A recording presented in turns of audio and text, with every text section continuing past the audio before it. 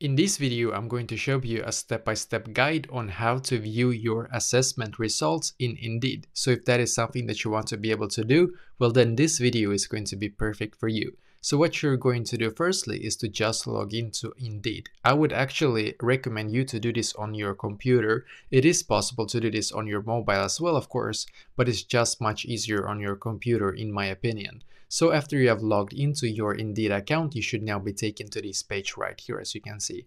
Now what you're going to do is to just find your profile right here. So click on your profile, then you should be taken to this page right here. So now on this page, then what you're going to do is to click on the first one right here where it says profile.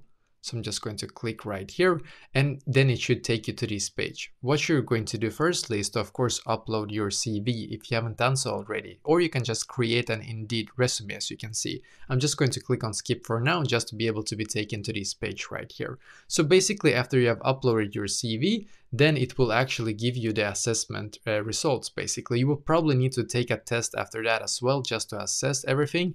And then what will happen is that you will be able to be taken to this page right here where I'm right now.